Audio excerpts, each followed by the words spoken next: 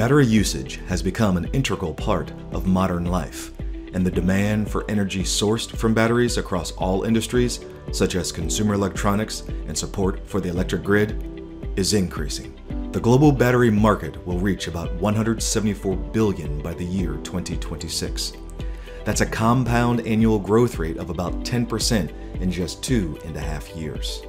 Part of this growth is being accelerated by electric vehicle sales. According to Goldman Sachs, electric vehicle sales are forecast to accelerate in the US by 85% and in Europe 100% by 2040.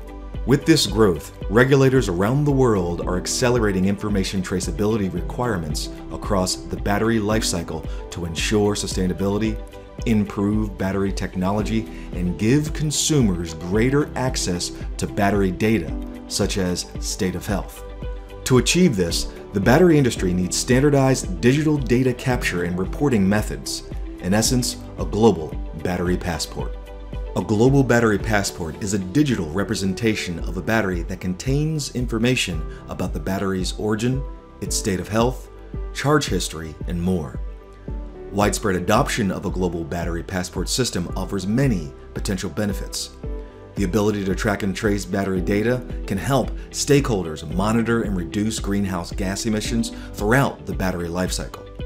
It can also promote human rights protections by allowing regulators to verify whether battery components are ethically sourced.